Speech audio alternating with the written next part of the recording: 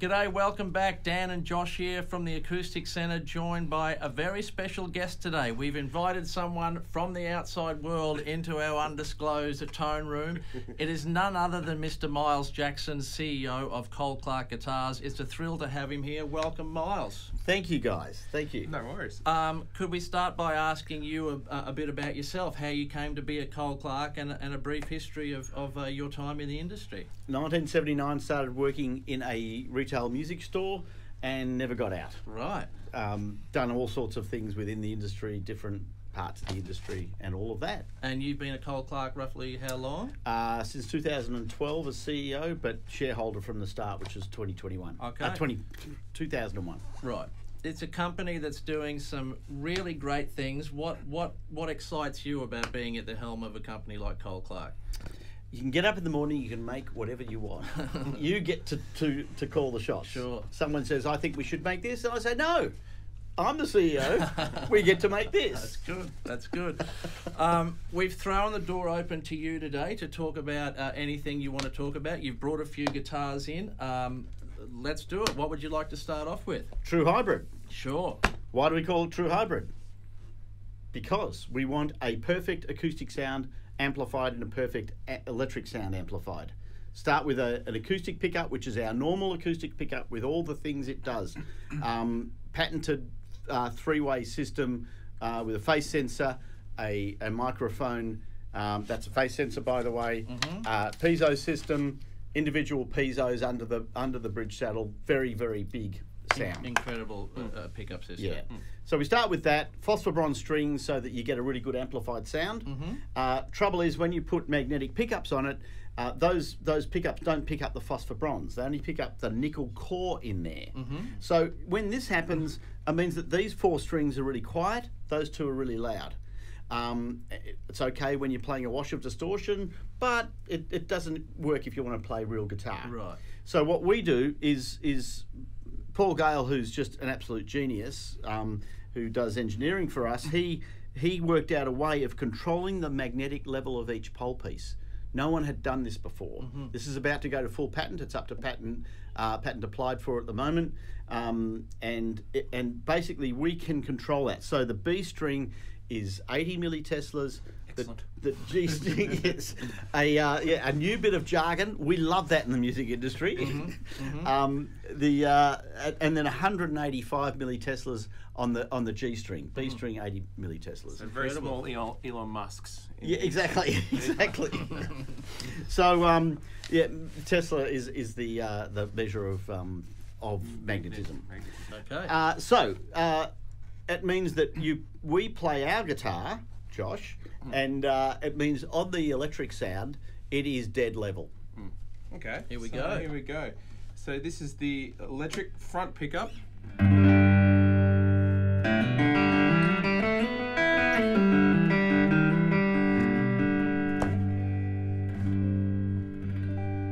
And the acoustic sound? Acoustic sound.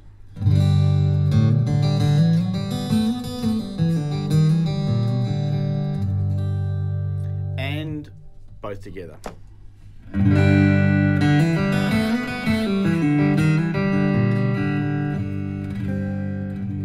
So, yeah, Sounds good to me. Yeah, It's huge. it's a huge In sound. the room here, it's huge. There's so many ways you can use this. You can use it like the Rolling Stones. Make sure you've got a Keith Richards shirt on, magnificent. President. It's good. So you can use it like they did, where they used to put a track down of acoustic guitar, have electric guitar going louder over the top for this big fat sound. You never hear it as acoustic guitar. It just makes this huge sound. Well, you can actually just play that. Yeah. One instrument, do it. I'll do it again quickly because it just does really sound amazing. I'll move to the middle pickup there. So just the acoustic, just the electric together. It's huge. Yeah. Can we hear a bit of the humbucker by itself, Joshy? Humbucker by itself. Oops, sorry. Switch it up.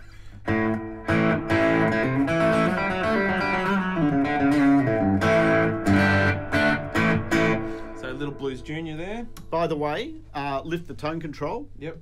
Tone Tone control. Lift. And that There's a coil changes split. it series or parallel on the humbucker. So two different humbucker sounds. Now the other thing is put it in the first position, 5-way on the the other fourth position. Fourth position. Yes. Yep. Push the tone control in.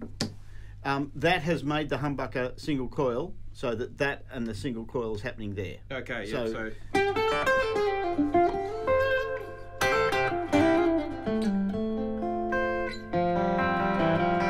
go back to the back.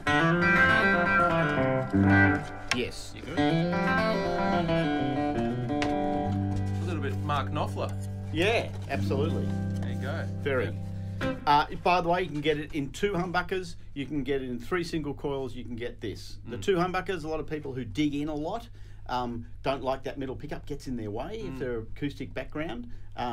Then that's really nice, and it's got a 5-way switch on it, so you can do all the single coil stuff as well on the humbuckers. Yeah.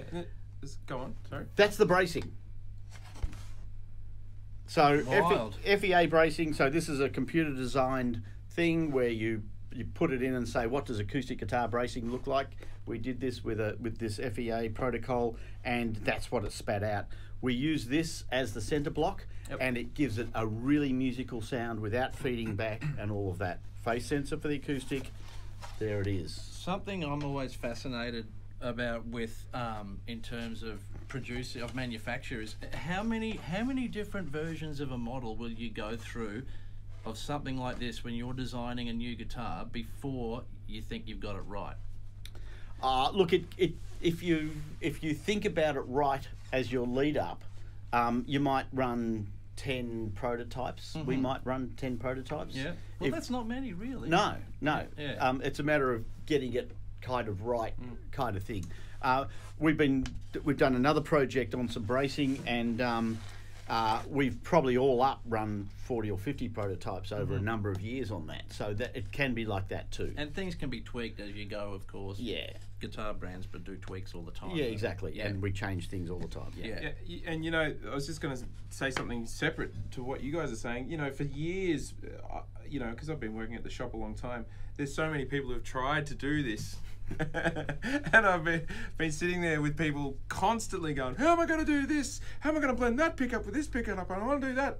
It's like, you've fixed it. Done it. You've worked it out. Yeah. And it's nice to get on a guitar and go, it's all figured out. Yeah. What I mean? I don't have to get that pickup and this pickup and drill that hole and do this, and it's balanced. Yes. It's an incredible machine, and these have flown out the door, haven't they? That is our #1 selling product. That Yeah. particular guitar, that particular pickup combination and scratch and pickguard and everything is our #1 selling guitar out of all price points. Everything. Yeah. Like we're selling it, in lots, in multiples into the US, other and countries all around the world. Amazing. And of course into Australia. So cool. It is huge. Yeah, and I mean, just from playing it, it feels, it's one of those things you'd think, electric with acoustic. Sometimes your acoustic tone with a pickup, it's just not enough. Yeah. Especially if you're playing in a venue with a lot of mid-range of people speaking, or a loud venue. This has just got that extra weight, and it just cuts through. Yeah. And you feel like you've got a bit more weight as an acoustic player. And you know what? They're 10 to 47 strings. Yeah. Right. Okay, and they've got a tension about them. Yeah. That they do feel like 7 to 47, but they don't. They've got, I thought I would struggle with playing acoustic on it because it's just not heavy enough, but no.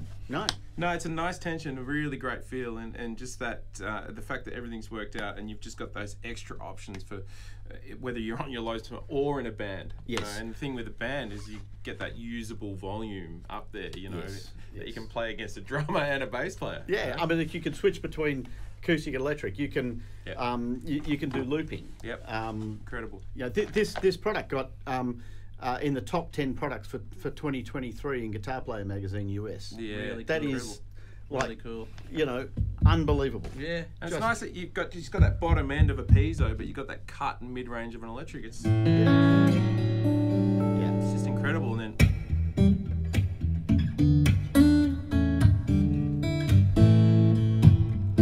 it's just amazing. And people say, look, well, how big is that market? Why are you doing this? This is, no one else has really done a ton of business in this area. I say, well, if you put your 50 guitar players in a room and said, who does not want to have a guitar that that it might not be the next guitar they want, but who doesn't want to one day own a guitar which is perfect acoustic and perfect electric? Yeah, or who wants to take one guitar to a gig instead of three? Or yeah. And it opens up other areas that are neither electric or acoustic, that are just these other tonalities that people will explore. You know? It's like people build different guitars, and then the music comes later, you know what I mean, from such an instrument. So very cool. We should keep moving. What do we got? Onto this here instrument. Yes, something new from Cole Clark. This is a killer as well. This is controversial. Well, I'll actually hold on to it. Gotcha. Shall we? Joshy's going to grab that. Yep. Tell you what, Joshy. So I'm while going to break the third wall here. You okay? Yeah. Beautiful. So, shock horror. Turn that down, mate. And we'll just, I can edit this little bit out as we do that. Gotcha. Cool. So, shock horror, we're making a guitar it's about 40% out of China and about 60% out of Australia. Don't fall off your chairs. We needed to be in that price point of $1,000 to $2,000. We can't do it from Australia. I don't think anyone can do it from Australia on an all solid instrument, etc.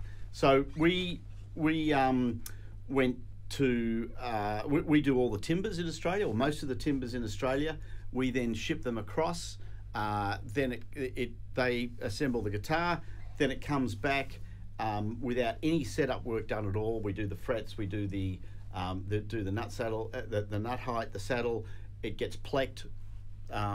So everything about it is all that quality control, the plecking of each thing. Pleck is a machine that dresses the frets it's just amazing. All top guitars. Serious, yeah. I've seen your pleck in action. That's the only one I've ever seen in the flesh, and it is unbelievable what it can do. Yes. Can I ask you just quickly about manufacturing in Australia and what you're up against compared with manufacturing in other countries? Like it's a struggle, isn't it, doing it in Australia? Yeah, like down to everything. Right. Like, if we employ too many people, you get payroll tax. We paid $120,000 last year in payroll tax for employing too many people. Right. That's before we get to... That doesn't... Nothing to do with if you make money or not. Right.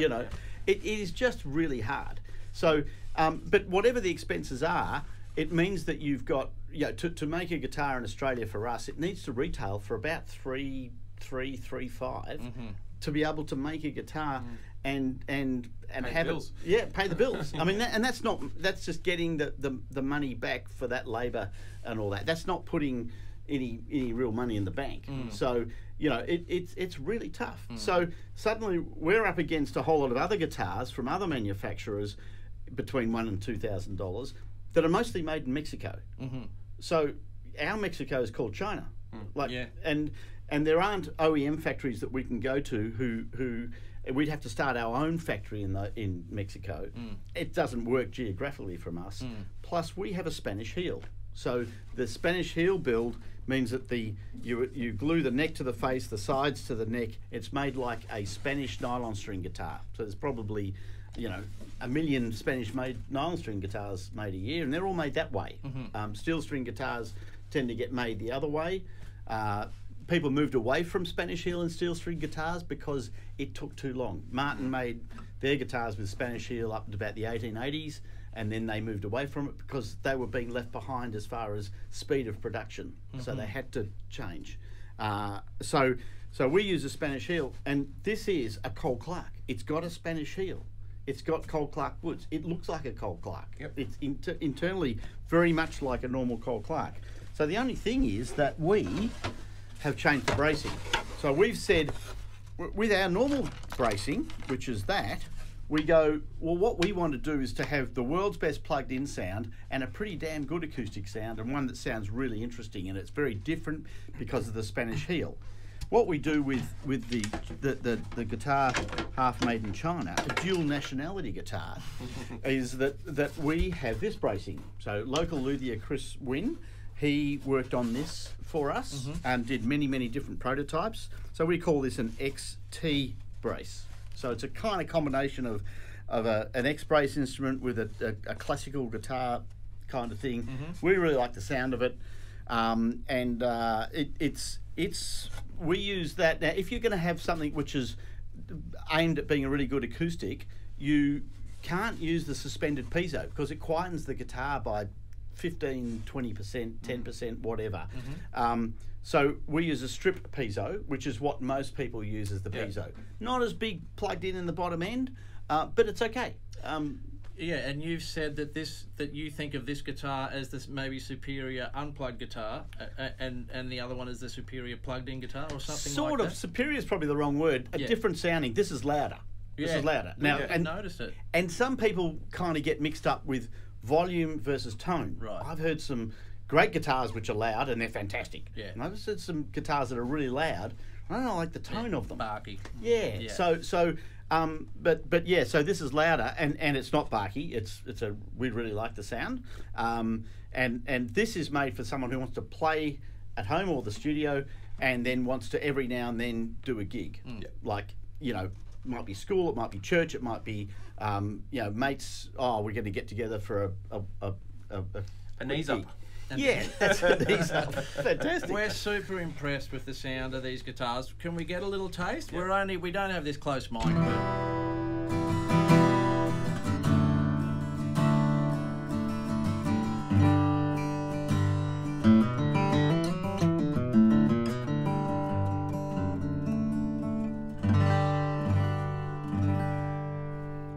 Guitar. Yeah. It's hard to get that across because we don't have a close mic. We don't have a close mic. But it's in the room. It is, and so that's what that is, and actually coming down the track. So what our current Australian guitars we actually call touring guitars. They're the touring series. If you're wanting to now or in the future play, you know, semi-professionally, play multiple nights a week, play one night a week, whatever, play regular gigs, that's what you want. But this other person who's sitting at home for 6 months and then maybe plugging it in, well, they want something that's a stronger acoustic sound, but pretty damn good. Now this is pretty damn good plugged in, because it's still got our phase sensor, it's got the same preamp, it's just got a different piezo system. So sorry, I was going to say that we have those kind of questions in the shop all the time. It's like exactly what you're saying. One person, we have plenty of guys and girls that come into the shop who are like playing these things several nights a week, the touring instruments. And then we always have people who want that. Mate, I just sit on the couch and never play. You know, or I'm in the studio. Yes, but you want that louder. You want that Cole Clark sound with the Spanish heel because it's a different sound, different character. But it's full and rich. It's great sounding. These are going for a street price of roughly what, Miles? Sort of $13, $14, $1,500. Yeah, killer. Australia. Yeah. Available in different timbers. Yes. Beautiful guitars. Blackwood top with Blackwood back and sides, Redwood top with Queensland maple back and sides, and Bunya top with Queensland maple back and sides. So you've cured these timbers before sending them. Yeah, that's right. Yeah. Great. Unreal. So, got quick time for a quick run through on this one, Miles, which you've brought in just to show us. So in our 3 series, we do, and master grade, we just do some nuts timbers because we're Cole Clark, and if we don't do nuts timbers, then people go, well, what are you doing? Well, you can speak to that. As soon as you put up on Instagram for the shop, picture of a Cole Clark and the timbers, what happens? Well, it goes viral. Crazy. I mean, people that love acoustic guitars love exotic timbers, and Cole Clark are the king of the exotic timbers. Yep. So this here is European maple. It is so European maple is not like US maple. It's a lot less dense, so it's a lot bigger sounding acoustically. Whereas US maple is we don't particularly like the sound of that acoustically, but it's strong in an amplified guitar. This is a little bit less dense, so it's a bit denser than mahogany, but it's in that sort of area, mahogany Blackwood sort of area. So European maple. This comes from the hills around Melbourne, right? Where it's a noxious weed, and so it gets pulled out by people, government, whatever, and then we turn it into guitars. I love how you always have these stories of the timbers and the logs that you find. So this is urban recovery. So they all come to us in the factory. We've got our own Lucas mill, so we can cut those timbers up into manageable billets. Yeah.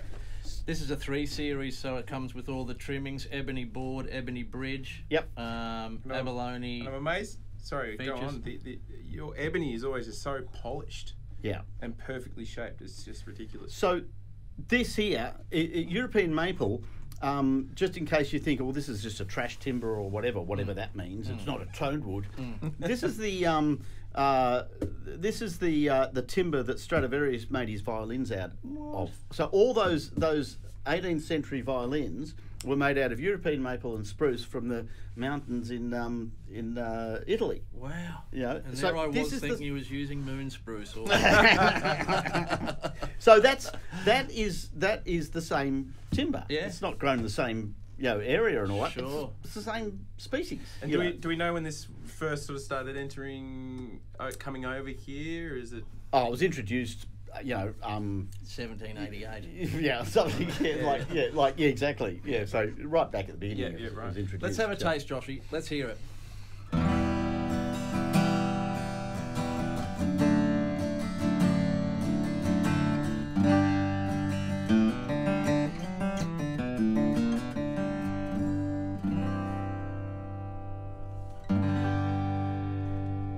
Again, not close mic'd, just in the room. Just in the room. Sounds beautiful. Yeah. Well, yeah. So there it beautiful is. one. Beautiful one to end on. Miles, thank you so much for coming down. This has been a heap of fun. We'll have to have you back. Cole Clark do so many innovative, fabulous things. We love stocking them. We love having them. Come back and do it again sometime with us. Thank you, No guys. worries. Oh. Tremendous. Joshy, take us out with a few chords.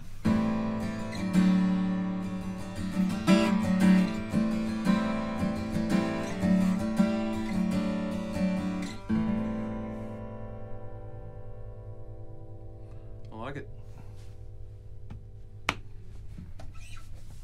Done. Done. That was great. Yes, it was longer than